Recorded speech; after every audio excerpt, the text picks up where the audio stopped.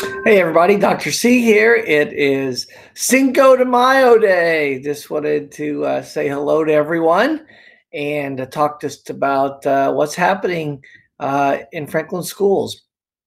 Today, Dr. McCormick kind of reiterated a few things. One is that June 30th is June 30th, and the facility issue keeps coming up. Can we be on our facilities? Can we not be on our facilities? And just so everybody knows that right now we are closed until June 30th or until the governor decides to lift that. Also today, we're starting to spend more time thinking about next year. There is a reentry consortium that Dr. McCormick put together, and she has a list of recommendations for schools to ponder with regard to health and health safety. They're not talking about actual education and curriculum because they think that we do a good job across the state in doing that, but they are helping us think about health. And so one of the things that I'm going to start doing after today's announcement is posting on a parking lot a spot for you to ask questions about reentry into schools. What do you think it should look like? What are things that you're concerned about? What are things you want us to think about as we get ready to launch back into school? I'll have Robin send out that parking lot and you can respond back. It'll probably be in Google Docs so we can have a running stream of ideas, and we'll continue to answer those and think about those in our Six Sigma systemic thinking way of life.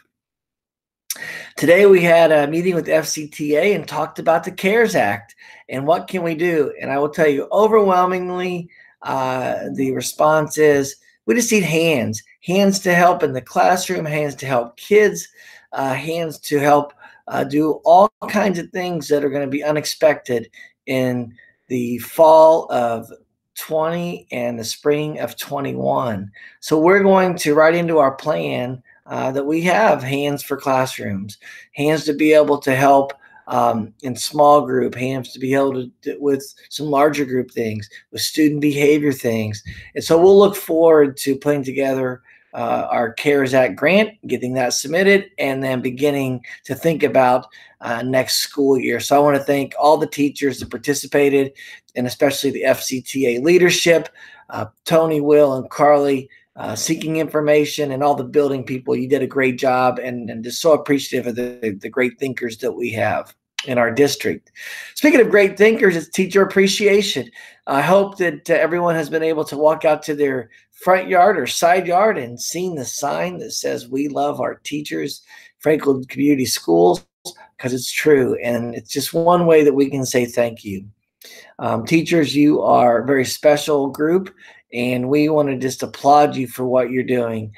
Keep up the good work, and we'll look forward to sharing more stories about teacher appreciation. I know buildings are trying to do different things and are planning different activities. Make sure you send us notes when you get to do something in your building that's unexpected. We'd like to hear about those. And with that, I'm going to wrap up today's May 5th update. We'll look forward to chatting tomorrow. It's Wednesday, 1 week before school's out, and we'll see what's happening tomorrow. Oh, one thing that is happening, the senior parade is still on for June 23rd, and it looks like right now we're going to start at the fairgrounds for that as we move forward. For the seniors. One of the things that came up was with the facilities and using our facilities. And since June 30th continues to resonate as the date that we need to make sure that we're doing nothing, that we're going to have that parade start at the fairgrounds. So if you have questions, reach out to me or Mr. Ahaus, and we'll look forward to celebrating our seniors on May 23rd. Thanks, everyone, and have a great night.